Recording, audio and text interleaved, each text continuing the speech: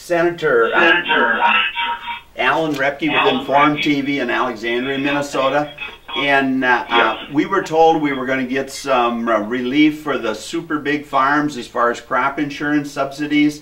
Here in Minnesota, Leroy Stamer's boys, Mike, Jeff, and Dale, reportedly farm about 80,000 acres if you combine their operations, and which mean they would be receiving annually over $2 million in crop insurance subsidies.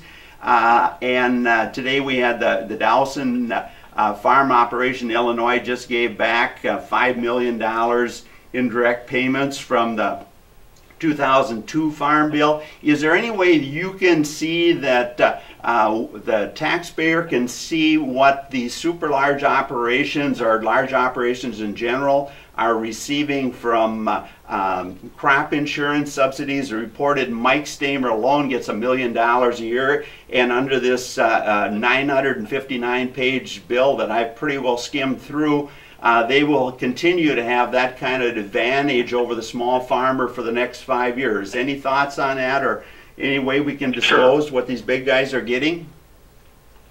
Sure. As I said, this wasn't a perfect bill, and in order to get the conservation compliance, those of us who care about that made some,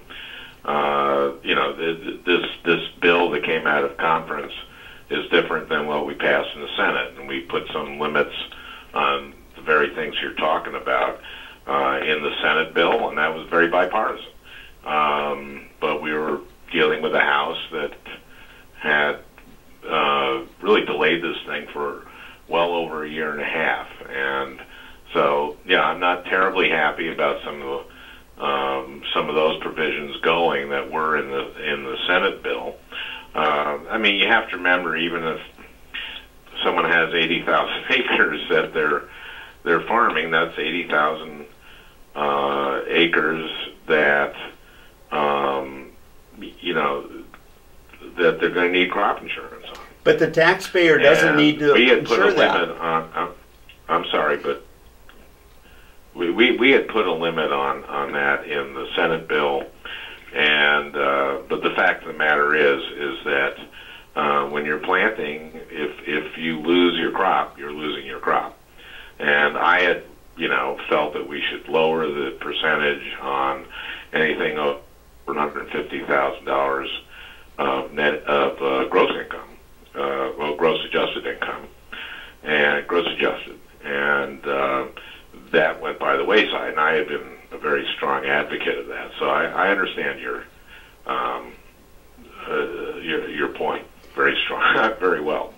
Okay. What I was getting at, I'm not against Leroy Stamer's boys farming big. It's free country, but I don't think the taxpayer has to give them split up a couple $1 million to see that they're protected. Farm policy was set up for little people. I understand, and with all due respect, I really did think I addressed that in my answer. Okay, thank you.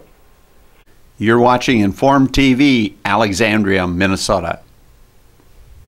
So I think Senator, I got a quick question. Yeah, Senator, a follow-up, Alan Repke, Inform TV, a follow-up on the sugar issue. The no-cost program suddenly cost the taxpayer $260 million, yet I see nothing in this farm bill that addresses the fact that Mexico has unlimited access to our market, and there was nothing put in to see that when the cane growers don't produce their quota, the beet sugar people can put their product in to match it. Some of this forfeited sugar, 70 million pounds, went to feed honeybees now. 90 million pounds went to feed livestock. So I hope you can address some of those shortcomings in sugar for our sugar industry here in Minnesota. Well, I mean, those are, unfortunately, NAFTA has this provision, so yes, there's a lot of sugar coming in from Mexico.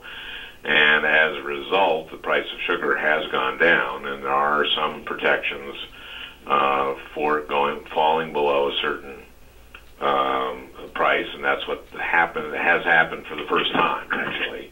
And our hope is that the price goes back up, but we'll have to see what happens in next year. Thank you, Senator. Stop in Okay. Alexandria.